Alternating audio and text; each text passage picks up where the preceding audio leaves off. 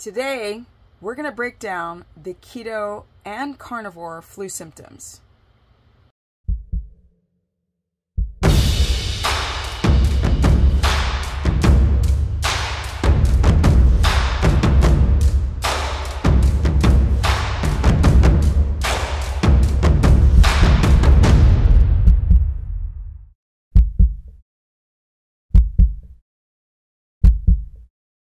What is up, my people? I hope you're having an amazing Sunday by the time you see this video, but let's get right on to it, onto this very humble channel. Now, I do a lot of videos sort of warning people to be careful.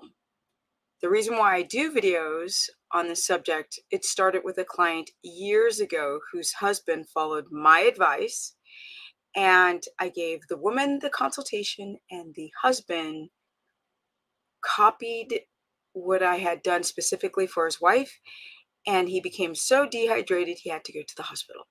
After that, Steph doesn't play around. I've worked with a lot of people who've developed issues.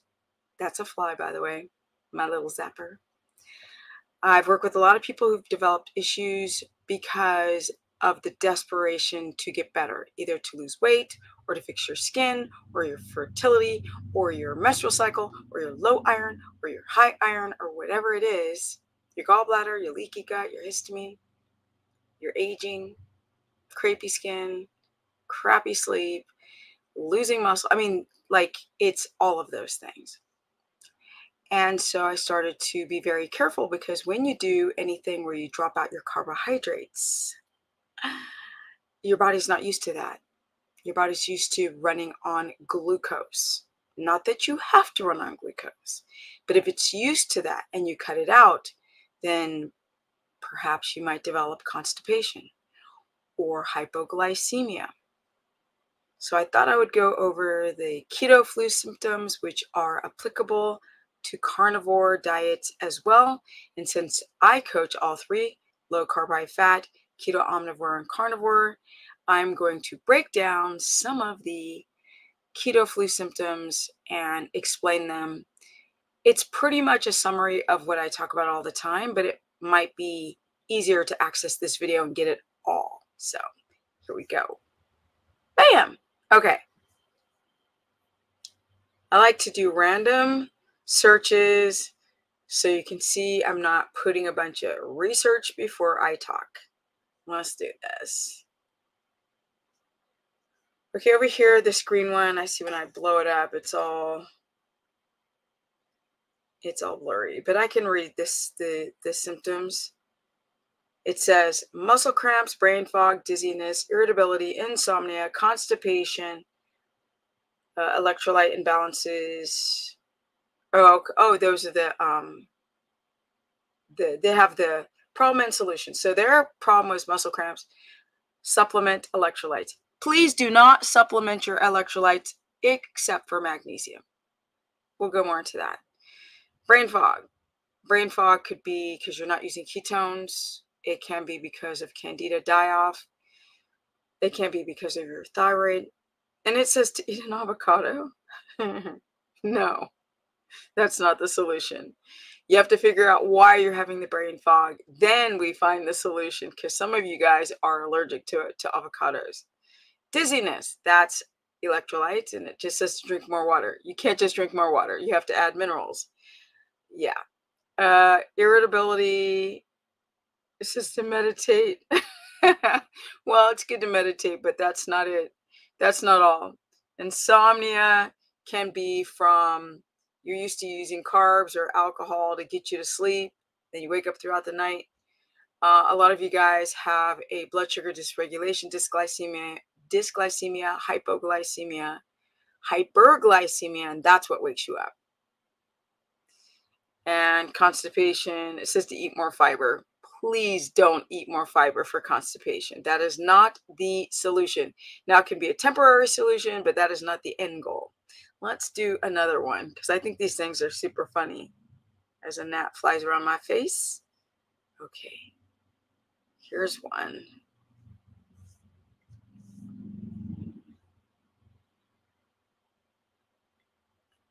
Oh, come on, Steph. Come on.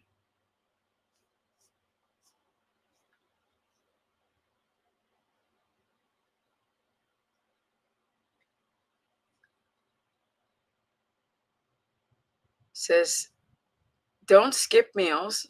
That is good. Who wrote this one? Balance your electrolytes. They just have pictures of avocado. Sip on herbal teas. Guess what? Herbal teas have, unfortunately, mycotoxins. Not tannins. I'm sorry. Rather, tannins. That is not always the solution. And tannins can make it difficult for your body to absorb iron. Coconut oil, MCT oils do not put you in ketosis. Some people have a histamine to turmeric. This advice on this stuff is garbage. I can't with it. Okay, let's see what this one says. As you guys notice, I'm not reviewing people at least today, because some of you get triggered because I just pick random people and start talking about it, or them, or no, whatever they're saying. Common side effects for women on a keto diet. Now, it doesn't matter if it's women or men. It says muscle cramps and tightness. Yeah. If you balance your electrolytes, this is not a common effect. Constipation, that's either from your thyroid or it's from being super dehydrated, because the body takes water out of the colon when you're not balancing your minerals and you're losing a lot of water via the kidneys. Reduce physical performance. It can happen because you're not in ketosis and your muscle glycogen storage, your gas tank is depleted. Heart palpitations, that's an electrolyte issue of low potassium. Let's see, how keto flu symptoms: fatigue, nausea, irritability. Yeah, very, very, okay, fatigue, that is because you're not adapted and your glycogen is depleted. Nausea could be your gallbladder or low potassium. Irritability, all those things. Insomnia, because your blood sugar's jumping up and down. Upset stomach, because your gallbladder probably is freaked out or you're having a histamine response. Headaches is your electrolytes. See, I can look at any one of these things and explain the symptoms. What is the keto flu? Dr. Berg. Shall we or shall we not? No, I'm not going to do it. Remedies for the keto flu. How to beat the keto flu. There's a bunch of almonds with oxalates. Love it. Keto-friendly food list. Let's see what this says. Salmon, yeah. Albacore tuna, albacore, no. Hard pass. Sardines, yes. Beef, yes. Eggs if you don't have a histamine response. Pork if you don't have a histamine response. Turkey, I don't really add in unless you have a severe histamine, because turkey is very low histamine. Chicken is no. They could have added like bison. They could have added lamb. Organ meats, avocados, berries. No, people. There's no berries, bell peppers, which is a nightshade for those who got a thyroid issue. Green bean spinach has oxalates. Ugh. These things, that's why I get so flustered when I see this nonsense. I bet you I could do this with fasting and find a bunch of nonsense as well. Let's see here. It says common keto flu symptoms. This is carnivore too. Same thing. Doesn't matter. Just drop out your carbs. This is what happens. Tiredness, feeling unmotivated. That's from having dysglycemia, headaches, electrolytes, irritability, all of the above. Brain fog could be candida die-off, thyroid, or hypoglycemia, lethargy, hypoglycemia, fever. Could be your gallbladder. Could be just the fact that your immune system drops on a keto carnivore diet. See here. How to get more sodium on keto. No, you don't. Y'all, if you have a headache, never just do sodium. It has to be sodium and potassium. If you take too much sodium, that can drop your potassium. So the electrolytes have to be balanced perfect. I will link some electrolyte videos after this one so you see what I'm talking about.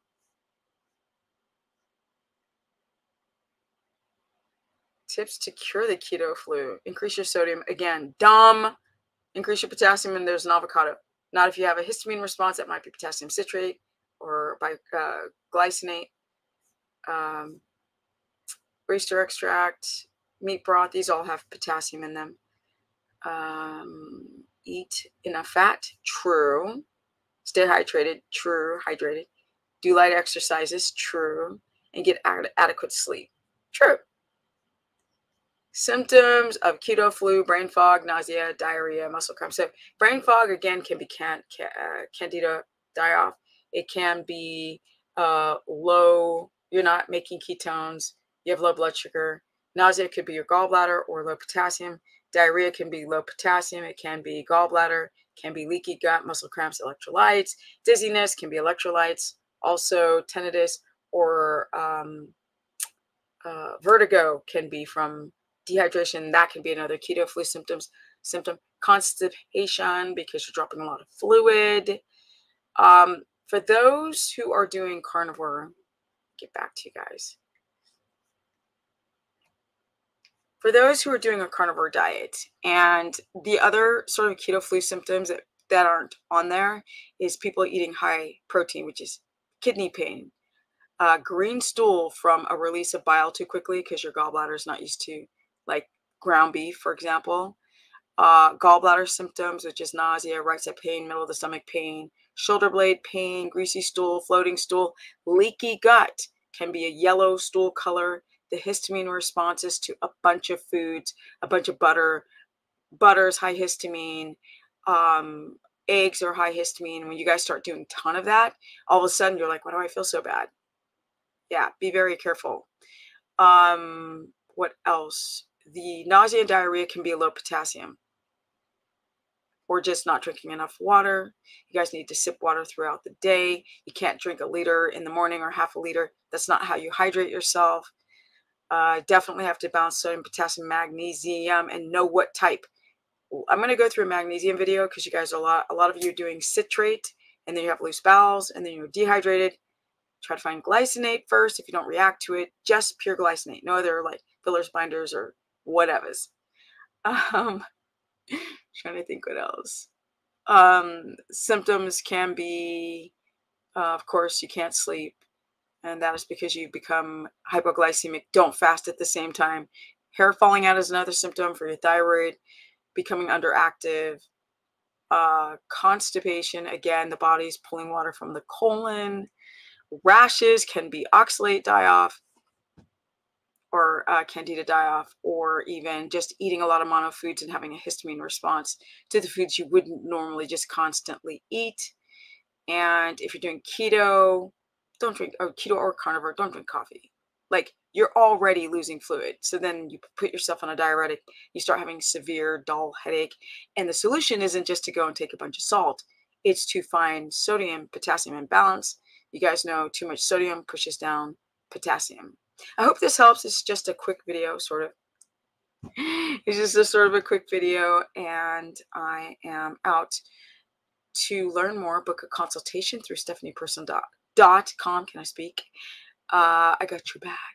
Also, I have a course where I cover all 3 diets: low carb, high fat, which is still starch based, which you'd still eat sweet potato, red potatoes, parsnip, or white rice, whatever works best for your particular body, but in very small amounts. And then graduate yourself back to keto or high fat carnivore, which is ketogenic. And you would do that if you had a severe gallbladder issue and you need to work on the gallbladder before doing a high fat diet. Also, try to drive ketosis. A lot of people think they're in ketosis. They're not. Don't fast, because if you want to develop dysglycemia, hypoglycemia, and thyroid issues, fast. If you don't, and sleep issues, then don't fast.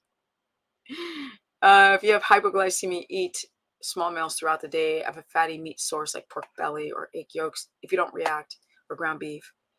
I use sometimes ground turkey for those who've got severe histamine until we can work out that histamine issue, the small intestinal, no, the SIBO, or the histamine where you're having a reaction. And those are if I missed any, comment below. Comment below. Tell me if you've had any of these symptoms that I have spoken about: dry eyes, smelly breath, loose stool, green stool, instant diarrhea, nausea, muscle cramps, face twitches. That's low potassium, by the way. There are so many things to consider on this diet: bloated, chronically bloated, mucus, sleepless nights is a huge one. And you don't wake up to pee, you wake up because you have low ADH and your blood sugar's all over the place. A lot of you think you're making enough ketones, you're not. And symptomology has to match the ketones and the blood sugar. So you can test your A1C, your insulin, and I would get your kidney GFR tested, your liver enzymes, and I would not put a lot of cadence on blood pressure, not blood pressure, rather cholesterol test your blood pressure, know your calcium score, and I'm out because I gotta go call this person back so I can get some hay today. Energy at 55, going on 56. This girl's been doing this 16 years on 0 carbs. And I'm going through this list because I have gone through some of these symptoms, and definitely my clients have hit 1 or 2 or all of these symptoms. Comment below if this is you. Check out my next video. Subscribe to my channel. Get ready for the challenge. It's coming soon. It's the 30-day challenge. I've got a course that's subscription-based. My Instagram is Stephanie Ketogenic. My Facebook is Stephanie the Business Person. And I'm out. Peace.